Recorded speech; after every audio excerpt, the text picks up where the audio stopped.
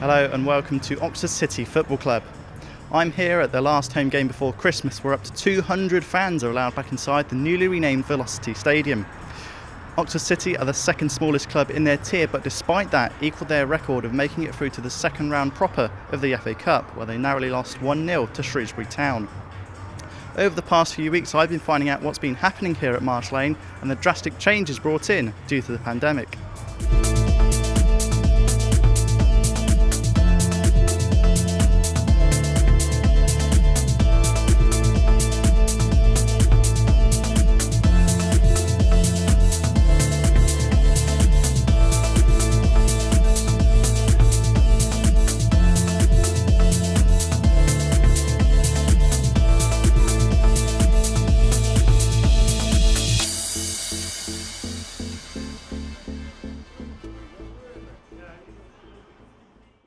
Oxford City Football Club is in the National League South, the 6th tier of the English football pyramid, where they have been for 8 years.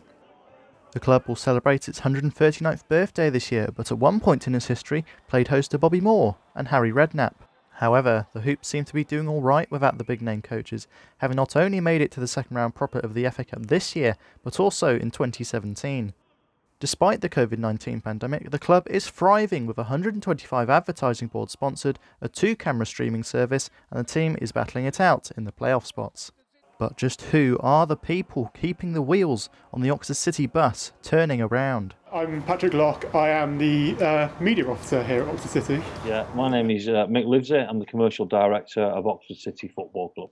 Yeah, I'm Paul Lyon. I'm the finance director at Oxford City. I'm also 50% owner of the club.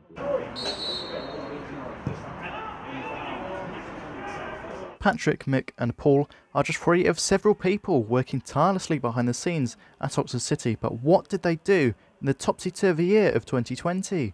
For starters, something nearly every professional football club up and down the country had to invest in was a streaming service, and this was no different for Oxford City. When it became clear that games were going to be behind closed doors, it was kind of something across the Step 1, Step 2 divisions, National League, North, South, that games needed to be streamed really, because at the end of the day we're going to have all of these fans at home, and down at this level there's no other income than fans coming through the doors. As I've mentioned, the Hoops have a 2-camera setup unlike many streaming services in the National League South, and they regularly get positive feedback with some viewers and clubs saying it's the best streaming service in the league. Oxford City Stream includes full match commentary. Okay, a little outswinger this time. And that's an opportunity, that's a goal! Yeah. That is a goal for Oxford City. Is that Joe Osler? He looked it. It's okay, Joe Osler. Live action replays. Levelled it up then for Oxford City. Oxford City 2, Haringey Borough 2. Haringey trying to play the offside trap. And highlights from previous games during half-time and full-time, but as with any new technology, it does come with its difficulties. Actually, the first week where we were left on our own devices, it became very much chaotic because, funnily enough, actually I had a household contact that had the coronavirus symptoms, so I wasn't allowed to come. We did get a stream out in the end, and we ended up having about a 5-minute gap in the middle because the computer decided to reboot halfway through, which just basically everything that could have gone wrong that day did go wrong. Another key player in the club's live stream is Mick Livesey, who put the whole setup in place. We acted very quickly. I think, I can sit here and tell you very calmly now. Boris Johnson made an announcement. We expected fans to come back at the start of the season. I think we had less than a week when we was told fans weren't coming back. In that time, we secured the equipment for a multi-streaming operation. We got it all up and running within a week. It's something I'm actually incredibly proud of. The Football League only have a 1-camera operation. Oxford City have a 2. Whilst Mick has every right to be proud of the media side of things at the club, there is something he should be even more proud of. Before it was a lockdown, I became seriously ill, and I had COVID, and I was in hospital. I was in a coma. Before I was going to die, but I didn't. Probably upset quite a few people by making a recovery. I remember speaking to Paul Lyon, who's one of the owners of the football club, and I was designing new commercial packages in my hospital bed.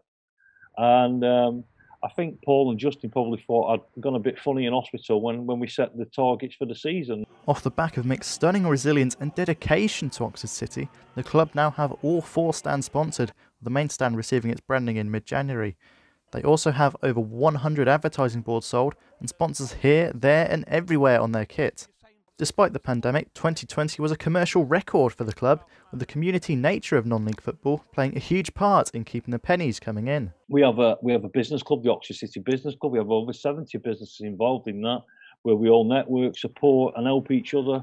And basically, all our commercial partners are not really commercial partners, they're all friends. You know, we're all on this journey together. We try and support each other, try and get them business, they try and help us, and that's what makes the world go round. Although it was a record year for the Hoops, having to play behind closed doors week in week out not only meant that matches felt a bit like training games, but a limit of around 70 personnel in the ground did leave a dent in the bank balance. Before the season started, the National League promised that there'd be funding from the FA or the government to replace the lost income.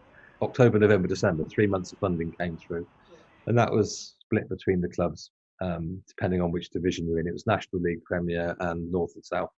That doesn't replace all the income we lose. That replaces enough income to, in theory, keep the clubs playing. The idea of the funding was to make sure that we've got 66 teams in the National League, and they want 66 teams to still be going by the time we get to the end of season in June. Whilst being primarily a football club, Oxford City is also used to host netball fixtures and has its own catering company which provides food for events at the ground, neither of which could be fully utilised last year.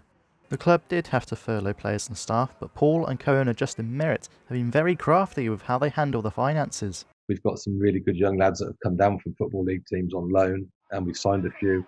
And so we've done it on a low budget, and we just hope we can see the season out because we're confident we can stay in the playoffs if things keep going. So overall, we're okay. We've lost a lot of income, but we're still here. And as long as things can get back to normal for next season, we'll be fine. Funding from the FA wasn't the only money going into the club, though. Back on the 9th of November, the Hoops defeated Northampton Town 2-1 in the first round of the FA Cup on live television to go through to a so-called £250,000 game against Shrewsbury Town.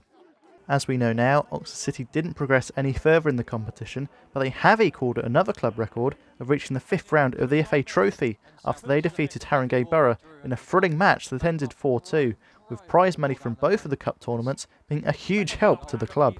Yeah, Shrewsbury was the £250,000 game because the next round would have been live on the TV, and the prize money as well for getting through. So that's what it would have been worth. But we still did very well. We had 2 live games on the TV that we get paid for by BT Sport. We had the prize money for winning 3 games we won in the FA Cup. And so we get the prize money for that. So we did very well out of it. And we never budget for FA Cup. You assume you're going to go out in the first round. You can't budget to go through rounds of the cup because you could get drawn against a team higher than you in the first qualifying and go straight out. And you never know. At the time of recording, the Hoops have a bye in the league next week, so they can enjoy a well-deserved break.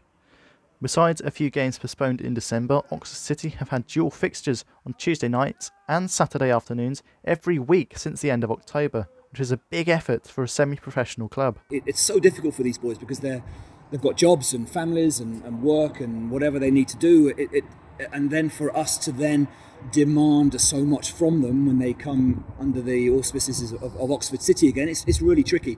So we are very respectful and we remember that at all times. But it's not just the players and coaches under the strain of 2 games a week, but the backroom staff as well.